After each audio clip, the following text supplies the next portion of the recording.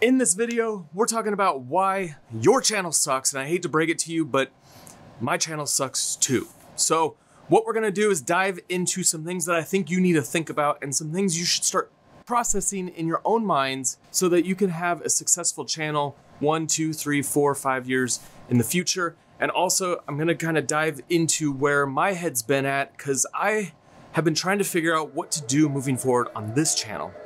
All right, let's roll that whole intro thing.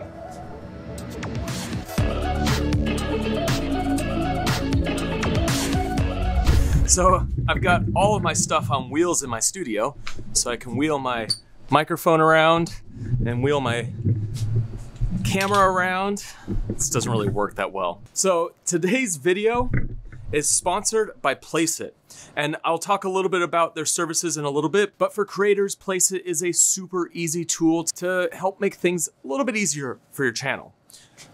So I'm using my hair light. I should probably go back to my key light. Hold on. Let's go back over here. Hey guys, my name is Jeven Dovey, and on this channel, you'll find a ton of education geared towards creators. So make sure you hit that subscribe button and turn on those bell notifications so you don't miss one of these videos. So I've actually been struggling with this whole idea of YouTube for the last few months. On New Year's, I did a video that was kind of about like mindset when it comes to creating your channel. And in that video, I dove into some things to think about moving forward with your YouTube channel. And part of that was me just expressing my thoughts on what I need to do for this channel. However, it didn't really solve anything for me. And that's because for my channel, I've been struggling on what kind of content to create.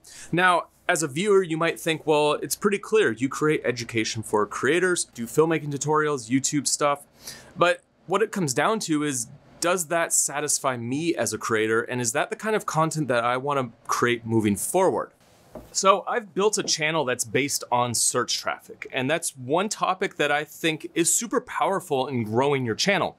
You can use the search algorithm to figure out what to shoot for an audience that is hungry for that style of content. This is a great way to grow a channel. And for me, I made a massive transition after I did the whole travel vlogging thing. I switched over to doing these kind of search-based videos. So product reviews, I worked with the DJI Mavic Pro. I transitioned that into more filmmaking tutorials. I really found a foothold in that style of content. And then I got into the YouTube education, and I've really seen some success using the search algorithm, because when you do it right, you can rank at the top of search. And then every time someone searches for something like how to vlog, then your video will pop up at the top. And that's what's happened for some of my videos. So my video on how to vlog is ranked #1 in Google search and #1 in YouTube. So that video alone has brought in a ton of new people to this channel. If that's one of you, just let me know down in the comments. I'm really actually kind of curious on where you guys have all come from. So put that down in the below. Tell me what the first video is that you've seen on my channel that made you hit that subscribe button. But building a channel that's just based on the search algorithm is great if that's what you really want to do. But for me as a creator, that's not the only thing that I want to do. I love doing education, and I love helping you guys find success, whether it's on your YouTube channel or just in creating content. But for me, I really want to stretch my creativity and actually do some of these stories that have been just floating around in my head. And so you got a little taste of this. If you guys watched my Thailand videos, I mean, not a whole lot of you did, but there's a portion of you that did.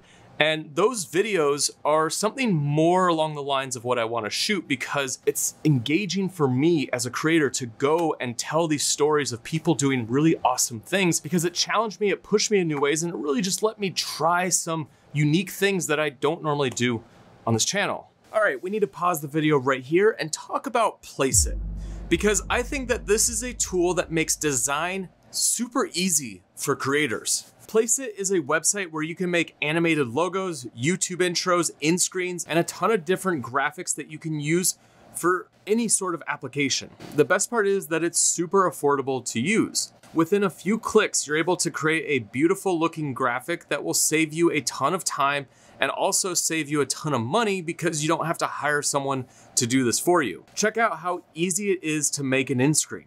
I select a template, I change out the font and colors, and then I add a background image from their library or use one of my own. From there, I'm ready to put in some music, download this and then drop it into my videos. You can pay per design, or you can get a monthly subscription and design as many elements as you want. So if you want to build out logos and t-shirts and anything else for your channel, you can use Placeit to make all of that happen. So if you're looking to boost your design skills, then I highly suggest checking out Placeit. I'll put a link down below in the description to where you can check out their website and you can start doing some of your first designs. Okay, so why does your channel suck? Let's just talk about niche for a second. And this is a term that's thrown all over YouTube. All the big educators talk about niche. They talk about having a topic. I talk about it in most of my videos as well. And I think niche is the wrong way to approach your channel. And this is something that I've just been mulling over in my head for weeks and weeks and weeks. And that is, if you are putting yourself in this category, so I do education for filmmakers, creators, you start to forget why you're on YouTube, and you start creating for the algorithm. You start creating for views, you create for watch time, you create for what is gonna hit, which is not a bad place to be because that's how you grow a channel. However, if you're doing it from a place where you don't know as a creator what the reason is for your channel to be here, then you start to get lost. And the whole idea of niche starts to mask your whole potential as a creator. I know that's happened to me on this channel where I don't feel that satisfied with the videos I'm creating. Yes, I enjoy creating tutorials and I like building out the different content that helps you guys, but there's just this hole that keeps getting bigger and bigger every time I produce one of these videos. And I've been talking to my wife about this, I've been talking to my friends about this. I'm just trying to figure out what is going on. Like, I have a channel that's building momentum, it's getting watch time, views. I know what to double down on, what to make more of, and what to really do to make this channel take off. But at the same time, I'm not being fulfilled as a creator, and there's a reason for that. When I was in Thailand and we were shooting this elephant documentary, there was one night where I was hanging out with Levi and we were gonna go walk through the night market. And I had an idea for a video. And I had shot all of this content, all this documentary style content, all this VR 180 content. And I turned to him and I said, hey, check this out. I'm gonna shoot a video right now. It's gonna take me probably 30 minutes to do and probably 30 minutes to edit. And this video is gonna be the best performing video out of all of them on my trip. And sure enough, that video is the best performing video. It's how to vlog without fear. It's a great video. I'm not saying it's a bad video, but the issue for me is that I flew all the way to Thailand to create this piece around this elephant sanctuary.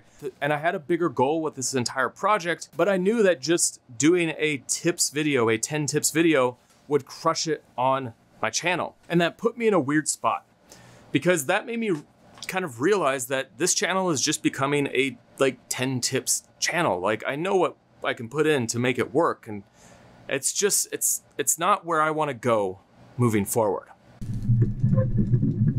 So let's talk about you and what this pertains to your channel. So what is happening is that I don't have a clear mission or vision or purpose for what I'm producing. I just actually started working with Daryl Eves, and this is something that he really pushes when he starts working with creators, is this mission, vision, purpose. Like, why are you creating? Now, this isn't like your channel trailer. Like, my channel trailer is very different than what my mission is. My mission's not clear. I don't really know what my mission is, and I've really been just thinking about it last week, and it's just now coming into focus. But your mission is something that is gonna stay with you through the entirety of your channel. Like, what's the reason for you being on YouTube? What is the reason for you creating? When you can clearly define that, then all the other pieces will start falling into place.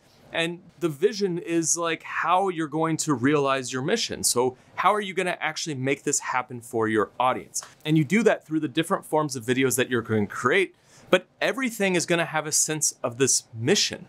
I wanted to turn it to you guys, and I want you guys to start thinking about this. What is your reason for being here on the platform? Like, why are you here creating? And I want you to maybe stop creating content for a week, just take a step back and really put things in perspective, because I don't want you to get trapped where I am currently, where I have this momentum going and I know what's gonna work, but I'm kind of lost as a creator in terms of what I want to produce and what my future looks like. I don't think in 5-10 years my channel is gonna look the same as it's gonna look right now. I think it's gonna be a completely different beast. And going through this process of figuring out what I wanna do as a creator and what my mission is really gonna help sculpt how I'm gonna pivot and how I'm gonna shift.